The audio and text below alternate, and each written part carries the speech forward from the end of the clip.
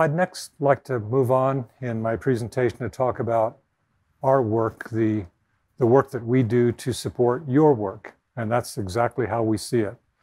ArcGIS is our essential technology that we continue to evolve, and I'll go deep into what we're doing and have been doing in the last year in that environment.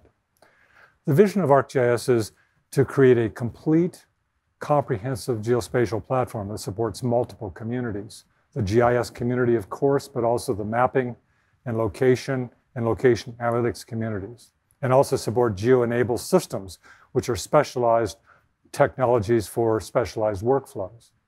We do this in an open and developer-friendly environment with SaaS and software, and most recently, platform as a service. I'll talk more about that in just a moment.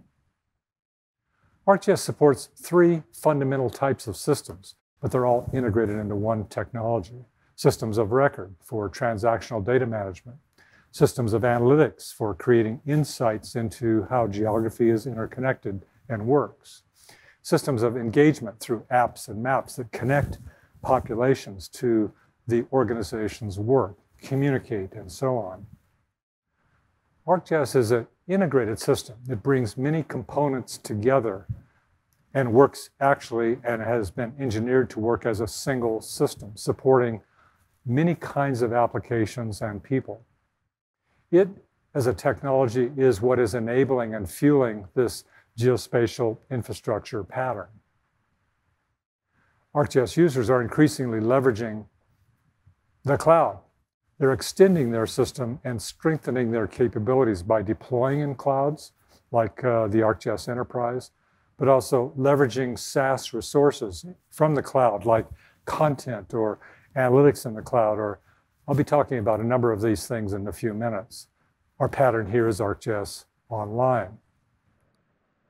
The ArcGIS platform is open and it's interoperable. We support and leverage multiple initiatives to make this happen, supporting, of course, all the good work done by the standards organizations, OGC and others. We also have architected the system to be an open architecture with open APIs and open data so that it can help our users integrate their systems into a broader frame of other IT systems. We have been working during the last year on enhancing capabilities. They're advancing. Over the next few minutes, I'm going to be sharing a bit about each of these different activities that we're working on. But these are just kind of a preview for what's going to be shown in the next couple of days in various workshops. Lots of new innovations, specialized applications in many frames. I'll start this presentation by updating you on ArcGIS's content.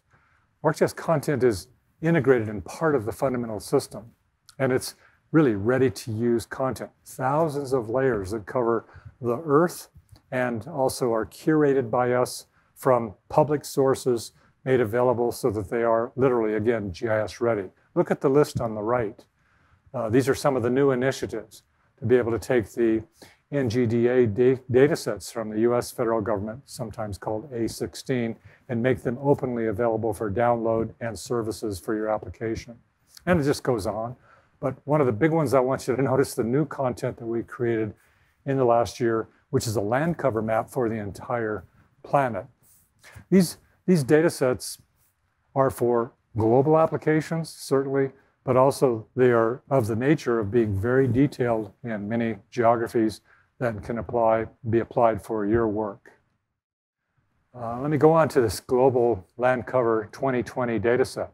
This is high resolution imagery, the Sentinel imagery from the European satellite, which has been classified into basic land cover. And this is open data now available to all of you as services or downloads. And we built this in collaboration over the last several years with the National Geographic Society and Impact Observatory, and also Microsoft Corporation and their planetary computer. Powerful, exciting. Well, let me go on to desktop mapping and cartography. Here, we've been making improved tools and improvements to our tools to support advanced workflows in the desktop environment of ArcGIS Pro. We've added new things. We've certainly achieved parity with the ArcMap technology of the previous era, but also we have advanced new things, introduced new kinds of cartographic tools for advancing cartographic science. And there'll be lots of sessions on cartography here at the conference in the next few days. In the field of interactive web mapping, we have also made a lot of new improvements. The first word that I chose here is fast, because the performance of being able to do interactive mapping has, again, dramatically increased. And that's enabled things like data-driven exploration of maps. Look at the upper left. See, I'm moving back and forth this little chart, and we're seeing all of the counties in the United States visualized dynamically as we explore the information. That's a new pattern for maps. It's the idea that mapping is an interactive environment. Some of the improvements are that we introduced a new map viewer for both ArcGIS Online and the enterprise technology. And you can look through the list, you can find your favorite things. Mine happens to be sketching, the ability to sketch on top of a web map and then share it with my colleagues. Instant apps are a brand new thing that were introduced this year. They allow us to quickly transform any web map, 2D or 3D map, into an app. And we support about a dozen of these apps. You can just take your map, associate it with this app, and boom, you've got an app to go. And there's many more coming. For some of you, you'll remember the word configurable apps. This is kind of the next gigantic step forward of configurable apps. You can build these independently, but you can also create them right inside of the map viewer. For many of you, dashboards are almost an essential element now. I see them in almost every agency that I go to because they provide dynamic, real-time visualization about any subject. Well, for every subject, dashboards have meaning and have been embraced by our users to be able to provide at-a-glance information. We continue working, and what's coming is a new table visualization and the ability to have dashboards natively implemented on your mobile device. That means that people can look at their little favorite dashboards anywhere, anytime, and on any device.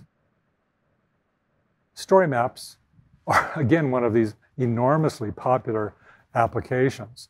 They're opening up geographic storytelling for all of us. Everybody has a story, and they're telling it like crazy with story maps. Millions of these have been published. Thousands of new ones introduced every day.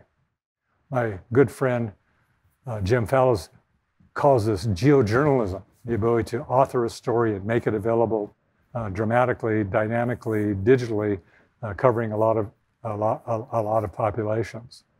The innovations here have been better, simple drawing tools and the ability to collect multiple story maps together into collections, so I can publish like a story book for a particular community.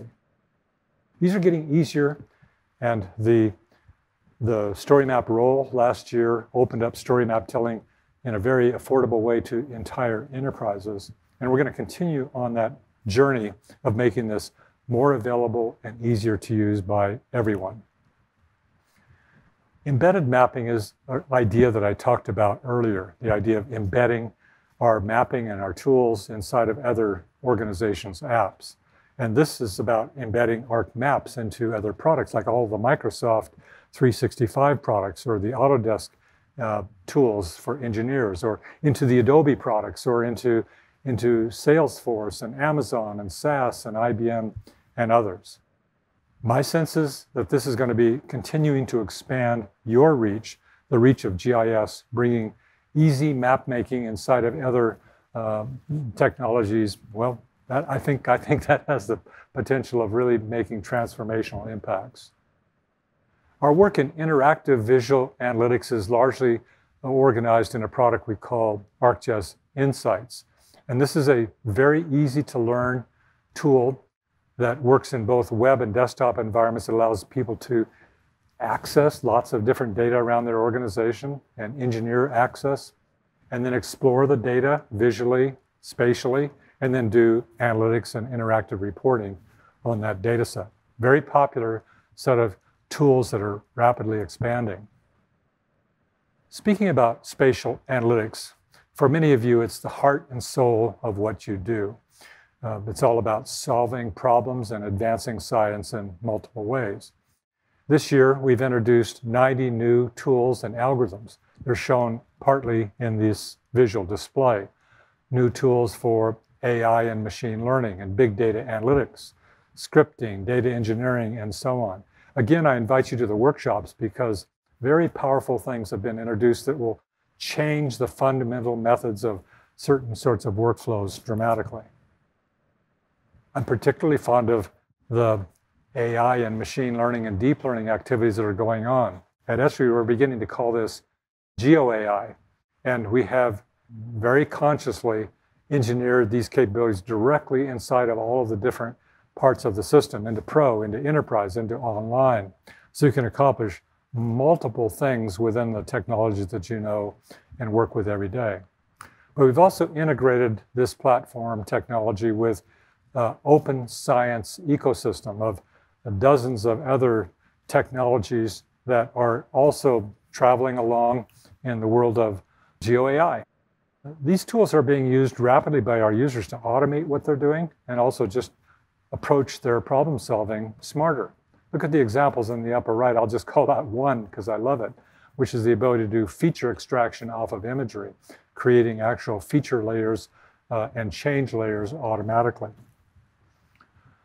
Now, imagery and remote sensing, as I mentioned earlier, is becoming very important in the GIS community.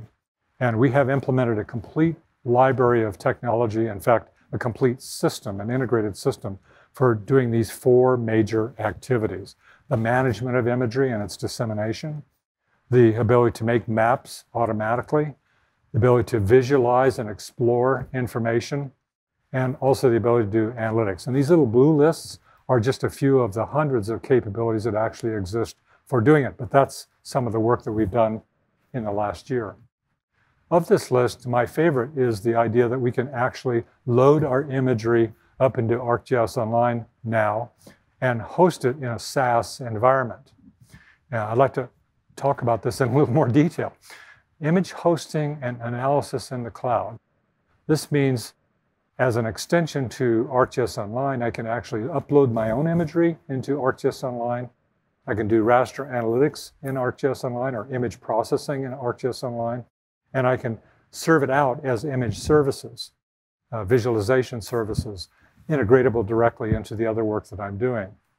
This enables not only a handful of images to be processed in this way, but also massive scalability.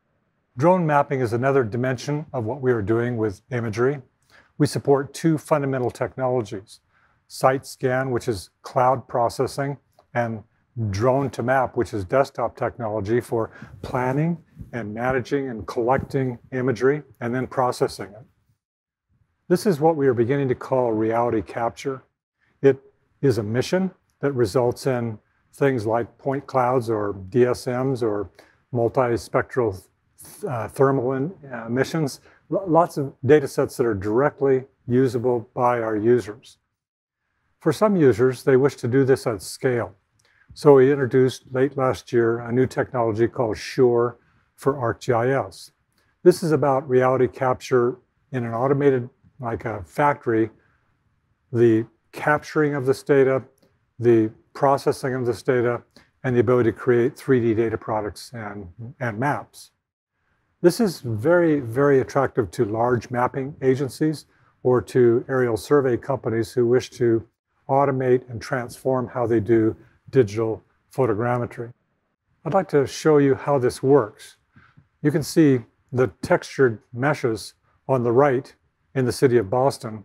It can now be integrated and enrich 3D systems of record, like the 3D buildings that's shown on the left. Many of you have these 3D systems of record that you're updating feature by feature. But by being able to integrate the two together, I can create really a marvelous 3D visualization experience. This is an example in Frankfurt, Germany, where an aerial photography mission was processed simply in a few hours to create this beautiful pictorial description of the city. And I can interact with this, of course. It's a beautiful visualization. But what you don't know is behind those, let's call them 3D pictures, are the actual 3D features. So I can interact with the features, I can color them, I can color the mesh. Like in this case with zoning, well, the little video here speaks for itself. You get the idea. I see a new generation of 3D GIS as a result of these meshes being captured and being able to be integrated into our 3D systems. Our work in 3D visualization and analysis is fundamentally advancing GIS. It's not just about meshes, but also we've been working on the integration of game engine technologies to support immersive experiences. We continue working on tools for doing 3D web editing, both of meshes, but also of individual features. We've done extensive work in the integration of BIM models. We started in a great partnership with Autodesk Corporation, and we've extended this technology to include open BIM models or IFC integration. And we're also working actively on the ability to integrate these 3D BIM models right into our feature databases as a long transaction, and lots of other things, like being able to interactively do view sheds or cross sections or elevation profiles of various types. I'd like to share with you particularly the next chapter in our GIS and BIM integration. We're doing this closely with Autodesk Corporation, linking our systems with their systems and workflows. Now, ArcGIS GeoBIM, a new product which will come out in the fall, is able to dynamically link ArcGIS features to documents within the Autodesk Construction Cloud and BIM 360 environment. That means I can point at a feature in a 2D or 3D scene and automatically bring up next to it, dynamically bring up the document.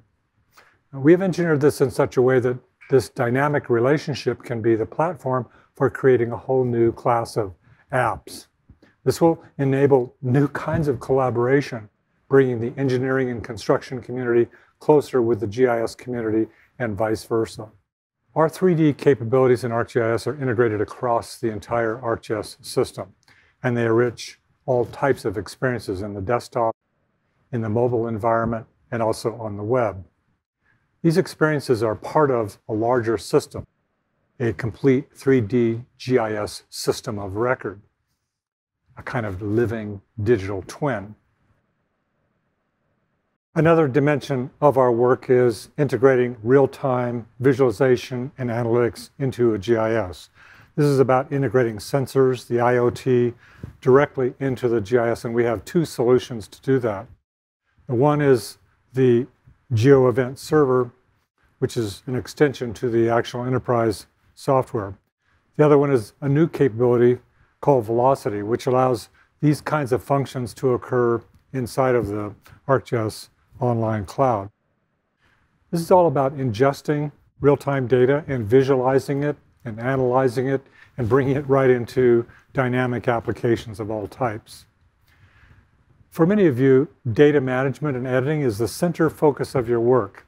And here, our activities include continuing our support for all the leading data management technologies in the cloud and on premises, but also reaching forward into the future. We're integrating ArcGIS with these cloud data warehouses to enrich and do big data kinds of operations.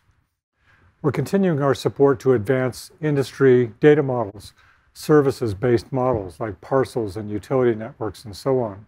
And we've also made improvements in the geodatabase in performance and a variety of other things. Finally, we continue to work on improving our editing tools, new QA/QC tools, new integration of 3D features and meshes that I talked about earlier. And moreover, just this steady march of improving performance and scalability and usability all around. In the field, ArcGIS supports a series of field apps for both operations and data collection. The biggest innovation that we introduced last year was the ArcGIS Field Maps app. This actually brought together many individual apps' capabilities for collecting data, updating data in the field, tracking where you are, and being able to access services-based visualization tools. It also introduced the ability to do markups on top of maps and share them. ArcGIS supports a series of specialized data collection tools like Survey123 and Quick Data Capture. And also, it locationally enables other aspects of field work like with Tracker and Navigator and Workforce. All of these come together around the system to be able to provide operational awareness for people in the office who are tracking their people in the field. App builders are making it easy for our users to build their own apps. This is an environment where there's no code or low code app development. You simply take widgets and build web apps with the web app builder, which has resulted in millions of apps being built, and also the experience builder, which is the next generation of the web app builder, which is more optimized for mobile environments and also has better mapping. For those users who wish to build native mobile apps, we also have a technology known as the App Studio that allows you to build fantastic iOS or Android or Windows environments. And all of these app builders are available to all of our users. The result has been kind of an explosion of custom apps all over the world. ArcGIS supports strong developer capabilities. These are APIs and SDKs for automating and extending ArcGIS on one hand, but also creating whole new apps. Things like the Python API are useful for being able to build scripts and notebooks for automating work. Tools like the Pro add-ins with the Pro SDK and Enterprise SDK allows us to extend basically functionality. In the area of creating apps, our runtime SDKs allow users to create device-specific apps, and you'll see later today the ability to embed these runtime SDKs inside of game engines, which open up a whole interesting world of gaming as it relates to GIS information. Or perhaps our most popular API is the JavaScript API, and this has resulted in millions of web apps. Earlier this year, we introduced a new library of tools, open source APIs like OpenLayers, Leaflet, and more. I'd like to take just a moment about the JavaScript mapping API, which is really continuing to advance at a very fast rate. Faster performance, data-driven visualization, new tools and widgets and workflows, more 3D capabilities, and especially client-side analytics that you saw in a few examples I shared a few moments ago. ArcGIS Platform is a brand new technology we released earlier this year. This is about developer-focused mapping and location services, and it's still delivered as PaaS. It's delivered in a consumption-based business model, which supports non-GIS developers and also the embedding of location services capabilities from the cloud into enterprise systems. I'd like to now shift gears for a moment and talk about the fundamental ArcGIS products. These are the vessels within which all this capability gets realized. As most of you know, ArcGIS is an integrated series of components: servers, desktops, apps, solutions, and so on. Let's start with ArcGIS Pro. ArcGIS Pro is all about advanced mapping, visualization, editing, and analytics. And we've again introduced a whole new series of capabilities. But we also listened to your requests and feedback from last year, which said, focus on performance, focus on quality, focus on usability. And we did that, but we also continued our march to add new capabilities, things like floor awareness or big data collections. And again, in the workshops, you'll see a lot of this material exposed. And there's yet again more coming. ArcGIS Pro has many extensions. These extensions extend the fundamental capability with rich analytics and tools for data management and tools for production, mapping, and charting. And again, there'll be specialized workshops on each of these. The second big technology of the family is the ArcGIS Enterprise. And this is about GIS infrastructure for your organization. It's all the tools for data management and mapping and analytics and collaboration of multiple types. This enterprise technology runs in public and private clouds, of course, and also for on-prem deployments. Lots of new things actually occurred here in the last year, some dramatically large advances. But I'll just hit on a couple. You've been asking for better distributed collaboration, like two-way synchronizations between different systems, updating a map in one system and having it send a little updatogram over to another one and automatically update, and many others. What's coming next is our support for enterprise in the cloud, and also the integration of our technology to these big data warehouses that I mentioned earlier in my talk. But I'd like to focus especially on a huge advancement which happened with this latest release, which is Kubernetes support. ArcGIS on Kubernetes is the implementation of ArcGIS in a cloud-native architecture. And for some of you, you'll be enormously interested in this when I tell you about it. Others will continue using Linux or Windows for the implementation. But cloud-native architecture means that we take a piece of software like Enterprise and we divide it up into a series of microservices. These are the little things that the software does. And you can deploy these on different computers within the overall cloud environment. This means I can really scale out the technology to deal with very large number of users or very high amounts of computation. This is not for everyone, but it is for organizations who are using Kubernetes and want to take advantage of this scalability. It's supported on AWS and on Azure, and also for users that use the IBM Red Hat OpenShift environment. The third capability or part of the ArcGIS system is the ArcGIS Online environment. And this is a massive global system for mapping and analytics, all in a SaaS environment. There are actually over 10 million users now that subscribe to this, and they're making millions and millions of data sets available for use by others. Trillions of maps actually get made out of this environment. And we're continuing to work hard on many fronts. I've already covered a lot of the new and improved capabilities in this system, like the new map viewer and charting and a bunch of others. Again, I invite you to the workshops here because you'll be able to be engaged and share what you're thinking about our work, and also share your feedback on our plans going forward. The ArcGIS Online environment has a number of extensions. One of my favorites I've already talked about is ArcGIS Hub. This is about supporting engagements with other citizens or with other organizations. Organization collaboration is supported with these tools. And I'll just underline this point that it's about organizing things. It's about organizing initiatives in an organization for collaboration or whatever.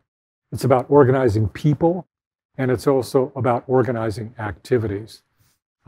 Lots of neat workshops on this environment as well.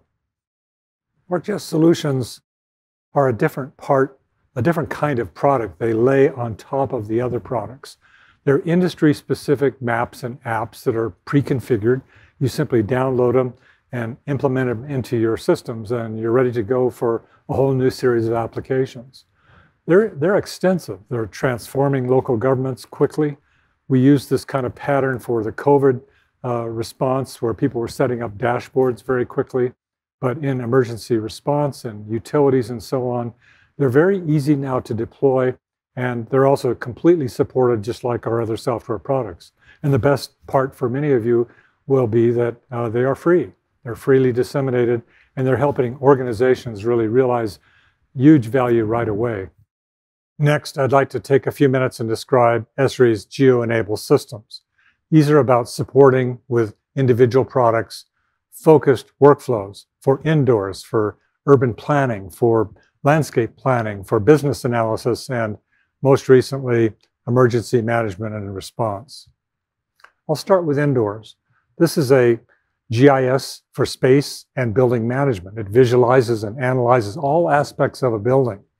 It includes tools for being able to do data management about a building, and then organize and manage spaces, operations, and it even includes a series of apps for navigating inside of a building with indoor positioning technology. This is changing the way people see buildings. They're able to manage it more efficiently and more effectively. ArcGIS Urban is a 3D scenario planning system for both cities and regions. It's about geodesign in cities, where you bring the data together, you do analytics like suitability analysis, and then interactively do scenario planning and quickly evaluate these alternative scenarios.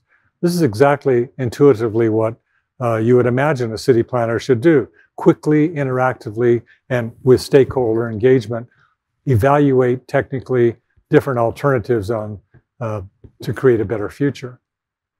We've been doing lots of new enhancements here. You can glance through this list. My favorite one is to be able to sketch buildings easily into the environment of Urban so that I can quickly evaluate them. Similar to Urban, the ArcGIS GeoPlanner is about geodesign for landscapes, and it follows a very similar pattern. You bring the data together, you do scenario planning, visualize and analyze the impacts of different landscape plans. Here I'm talking about like designing green infrastructure or being able to achieve the great goals of 30 by 30, saving 30% of the open space by year 2030. And I invite you again to go to these workshops. They're a lot of fun, and you'll learn a lot about being able to create a future which is more sustainable. ArcGIS Business Analyst is location-based market analysis and analytics. It comes with a huge library of geographic information, and then has many tools for doing things like site suitability analysis, being able to do market research and infographics about geography. It's a huge benefit for businesses like Starbucks and Nike and Walgreens and hundreds of others like it. But it's also increasingly being used by government to be able to do economic evaluation and attract businesses to a community. ArcGIS Mission is a command and control system for tactical operations. What that means is like a fire or a search and rescue effort or a disaster response. It likewise brings the data together in a server environment and allows users to plan and execute and then see firsthand situation awareness of what's going on in the field. It consists of a series of applications both for managers of an operation, but also the first responders out in the field who are messaging back with peer-to-peer communication among themselves and with the headquarters office. Very fun technology. Well, some of you are asking what's next for Esri technology. And through the workshops, through the various sessions, you'll be hearing about what we're working on now. As some of you know, we have several thousand people in our R&D and development activities, and they are all very active in these sorts of topics. And they're so anxious not only to support you and please you, but also to hear your feedback about how we're doing in these areas. It helps them a lot, so please speak out and get engaged with them. We continue our incremental releases. This year, we're naming them the ArcGIS 2021 release with a series of dot releases for Pro and Enterprise. And we'll follow that nomenclature going into the future. We're definitely continuously improving our SaaS offerings and actually improving quality and performance in addition to these basic fundamental research efforts.